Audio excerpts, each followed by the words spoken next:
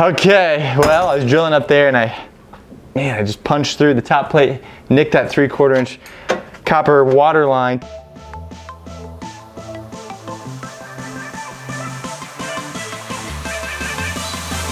Hey guys, this video was brought to you by Span. Hey, it's Joe Walsman, CEO and Master Electrician of Jefferson Electric, and today is a test in expecting the unexpected.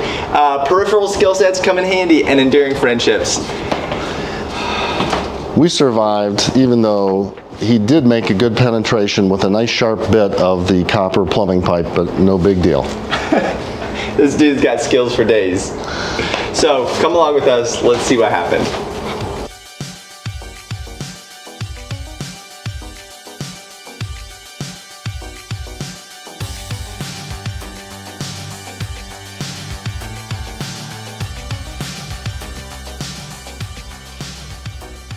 We are now ready to pull the big wire. All right, we have got 2 feeders, 1/0. We've upsized them intentionally to reduce voltage drop so that we're gonna have a nice, pure, true 100 performing amps at the sub panel for the wood shop and 100 amps at the generator. That's gonna be a big boss. What size KW? Or you can 24 kilowatt if it was on liquid propane, but because it's on natural gas, it's wimpy. It's 21 kilowatts. 21 kilowatts, which is beautiful. Amps instead of 100 amps because natural gas is not as efficient as liquid propane. Hear that? Natural gas generators produce at a lower power than the liquid propane, but also come at a lower cost, generally speaking, operating cost. So, and more readily convenient. You don't have LP on premises, right? No. We're gonna pull the control wires, the feeders. Bruce is up top in the garage, which is right through a hole over there, and then Tom is going to be in the basement. I'm going to relay here in the middle and we're going to try to just feed it through nice and smooth. We'll kind of just go, we'll have a rhythm of like, you know, about as far as your arm can reach. It's about 3 feet, 4 feet, and we'll just do that together in nice, steady unison, pulling and feeding right through here. All right, so what we're doing here is taping our feeder onto our 20 feet of EMT, and that's going to fish us through this bulkhead. That's the finished space, finished guest room here in the basement. All right, Bruce, nice and easy.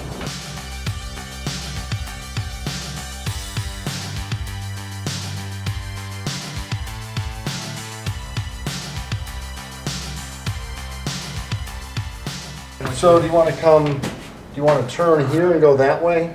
Or do you want to go out and across? Yeah, good question. What you want? Huh? What do you want? I think if we can, I'd run down this chase here in case I ever did finish this off. Then this area could be chased off without sacrificing all that space. Yeah.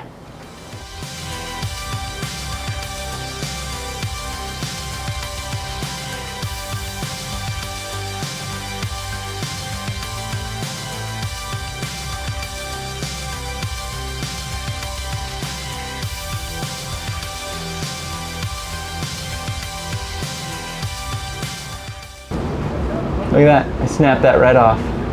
That's actually the cable just went boop and popped right through it. Here's one of the things, when you're fishing wires with people, you have to understand he's got an insulated wall between me and him. I've got a furnace in my background making all this noise. And the worst thing we can do is not communicate well. So hollering through the house, but you gotta prepare your customer. We're gonna be making some noise today. That's just workmen being efficient and communicating well. Put their mind at ease, noise is normal, and then communicate like you mean it and get the job done. So we're ready for the next one. I've got a little bit of extra which will allow us to strap it up nicely here, there, and then these will, I don't know if you want to zip tie the generator comm with. But we'll wait until we get to the end and make sure so if we got plenty of slack, I'll bring a little more slack back that way. I like it. Do you want to send me that conduit for round 2? So you want to wrap up the leading edge of your pole so that it's nice and tight and as smooth as possible, but you also want to wrap up your trailing edge right here where the conduit and wire overlap, and that's because sometimes you have to pull it back. If it gets snagged or hooked, you have to be able to pull it back. So you just want the whole thing to be smooth, unified existence, and that is plenty to hold it. Tape it well. You never lose a fish because labor is the most valuable part of every project. Ready, Tom? Yeah. Guys, I need to get over it. I just need to move past. And that's exactly what we're about to do once I get over these plumbing pipes. You didn't stop me. I was underneath the plumbing pipes. How could you do that? I thought we were friends.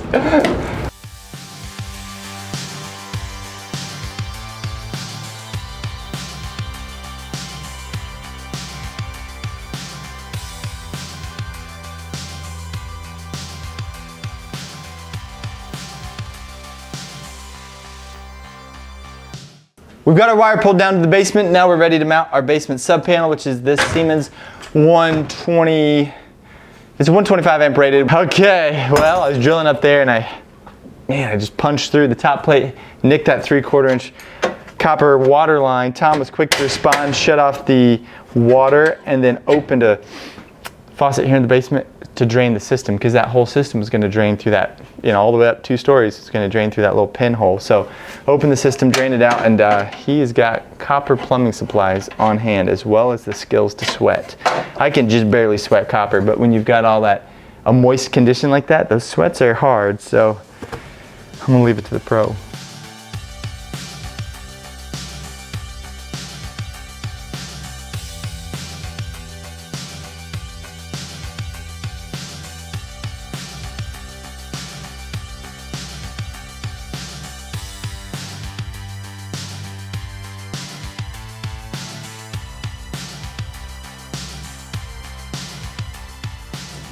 While you're present, do you want that panel to be spaced out with a 1/2 inch reveal for drywall, or flush?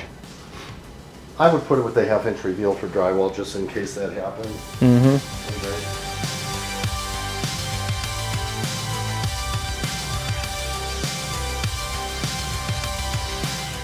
This video is brought to you by Span. Span has revolutionized the home electrical panel that hasn't changed in 100 years. Click on this link for more about Span. Span provides the intelligent solution to avoid those costly service upgrades by managing and monitoring electrical loads in a home.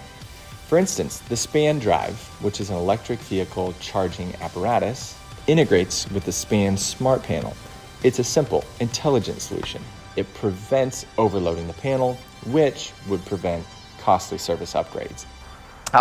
Your vision on the FS100, where would you like this to sit? You said surface of the drywall. Yeah, so I mean, we could mount a board here or something like that. Do you want to put it somewhere in this middle thing? Yeah, I like having it as close to the main breaker for performance as possible. So if it's sitting like right there. Yeah. And are you thinking to go ahead and slide a piece of drywall in there so that it's on the finished material, or how would we pull that off? I see what you're saying. So how does this mount? Just on the outside, right? Correct. So if we just put I mean, I got scrap lumber. If we put a 2x4 or 2x6 here to mount it to, that's flush, and then if and when I get ready to do the drywall, but how does this feed through? Right, possibly a piece of liquid tight into the panel here, but that's hard to finish nicely in the drywall. You know that? Yeah. When it takes a dive, mount it there, and it takes a dive in, and then it terminates in a connector, and then the wiring. And you do want to have the wiring as short as possible. That's a goal, but I mean, the length that's provided is acceptable. So I was picturing an access panel, which would be white and flush with the drywall. It'd be surface mounted. So we would go ahead and put a 3/4 inch offset nipple in here, mount it there, offset right into here, and terminate on the breaker. But in order to view it, you would have to take the access cover off, which is toolless. You just put your fingertips in there and pop it free. So it's relatively convenient. It's out of sight. For some, they may consider that an advantage. Others may consider that a disadvantage. But yes. Do you have the cover on the access panel? No. Does it look really unfinished then if it's left off? You'd see the inside of the wall. Oh,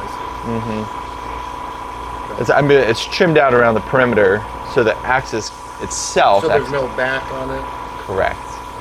So we could do a non-metallic liquid tight that flexes into the wall, and we could find that spot and bring it over and mount this on the further side of things, but still clear the panel cover, which will come to about the center of that stud. Yeah.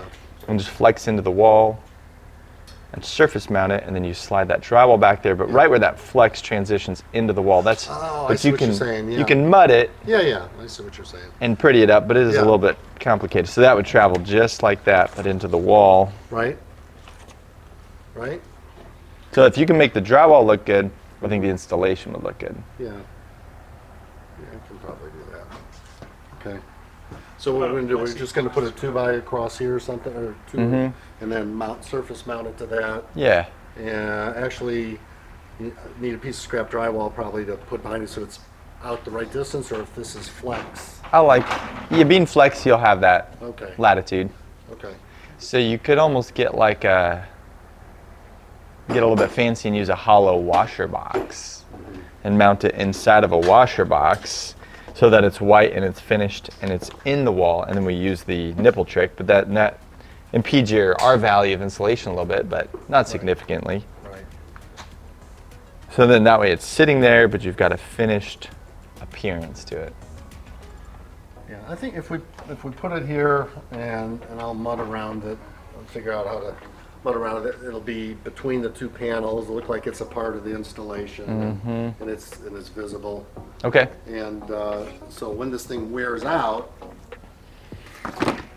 you would take the 4 screws out, which would cause it to, have the flexibility to come out. okay, You may impede your drywall joint if you're not sensitive, and then you would spin it off to the left under your connections and slide it out, and sleeve the new one in, spin it onto the threads, and 4 screws to mount it again. Okay, so I think tomorrow on my way here, I'm gonna call AES when I'm en route.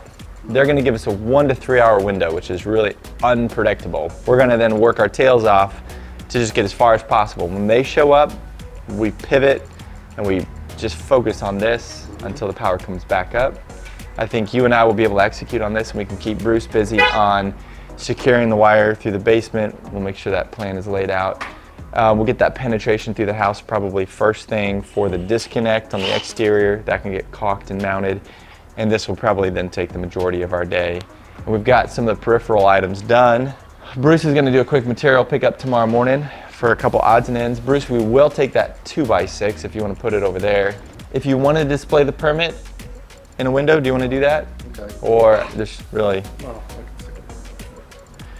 it's not the inspectors often don't show up, and if they don't show up, then it's null and void. But we will call for a rough inspection. I'll probably go ahead and schedule that at some point tomorrow. I'll contact them, our office for scheduling. Okay. Right, day 1 is always the slowest because you got the layout, you've got some of the grind, and then day 2 is when you're like, oh my goodness, look at everything we did. Yeah. And so I think we're in good shape. Speaking of sweating, that's what you did for the copper, and that is what we will be doing on part 3. Join us here and subscribe to Electric Pro Academy for real skills to make real money with imperfect science.